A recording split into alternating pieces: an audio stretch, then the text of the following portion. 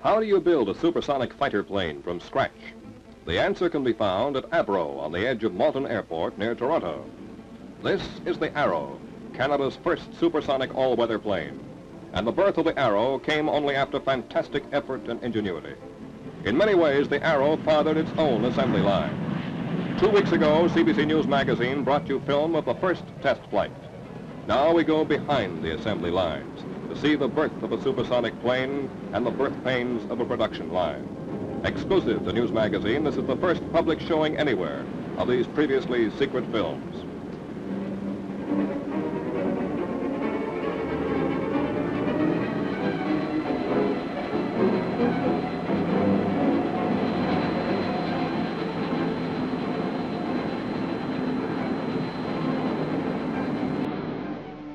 The dart-shaped Arrow began as a streamlined idea in 1951 for intercontinental defense. In theory, it was to be the highest flying and fastest plane ever built by anyone at any time, anywhere. Then, 3 years later, and a ton of blueprints later, the paper plane evolved into a miniature working model. Here in the wind tunnels, the Arrow could have died at birth, but the tests and exhaustive analysis by electronic devices confirmed the aerodynamic theories of the men behind the drafting boards.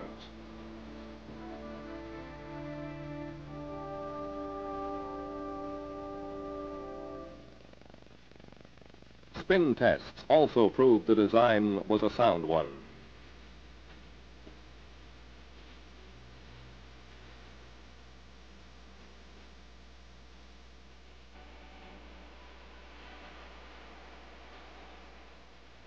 Free flight was the next step. A somewhat larger and improved model was fired into the air by a rocket.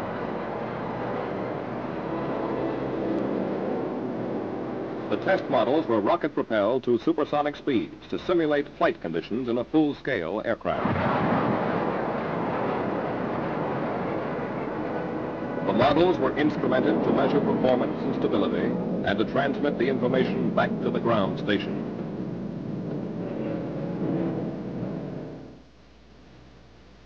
The Arrow grows. This plane will never fly. It is a wooden mock-up that duplicated the real plane down to the last rivet.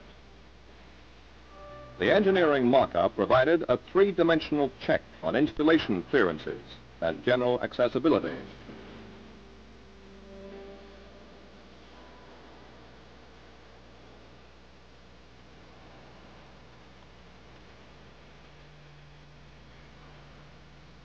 Meantime, the ways and means of producing the new plane were matching paces with the rapidly maturing aircraft. From standing start, the assembly line was developing. Each lesson that was learned from the wooden and later from the metal mock-up was taking form on the floor of the big Avro plant. The idea was father to the plane, and the aircraft was literally pulling itself up by its own technical bootstraps.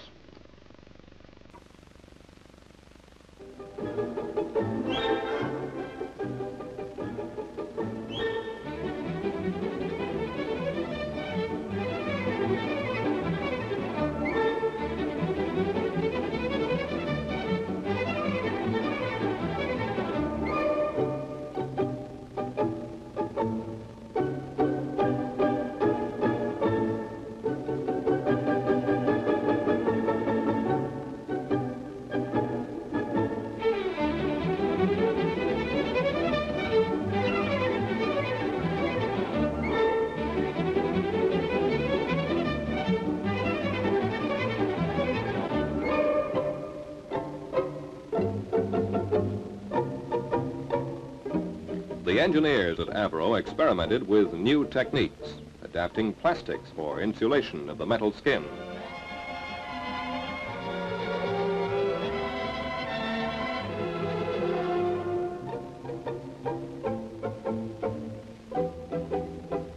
Thus, the metal that will enclose 38,000 parts is tested for strain inside and out.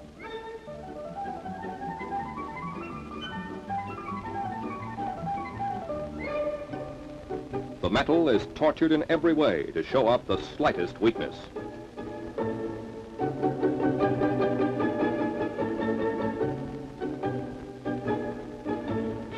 slowly, the miles of wiring and thousands of parts are beginning to make sense and are passed down the line to the assembly bay.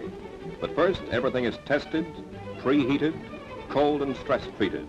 For the Arrow is expected to approach close to the heat barrier, man's next step toward the realm of outer space.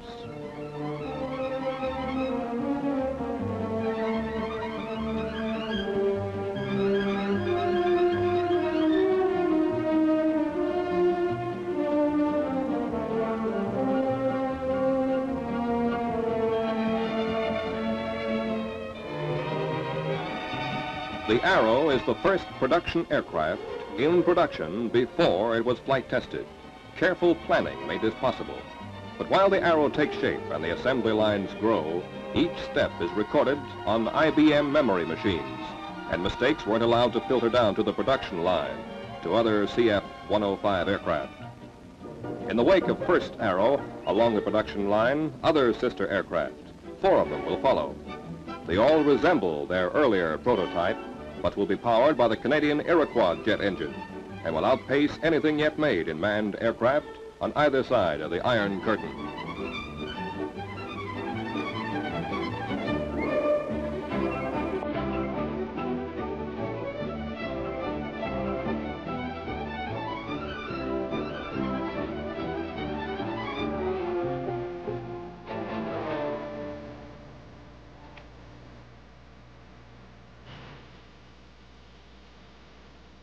The pilots were also taught the airborne characteristics of the plane even before it was out of the hangar.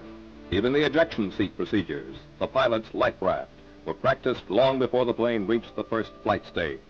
Now, after 7 years of planning and 4 years of work, 17,000 blueprints, and $200 million, the Arrow is ready to fly.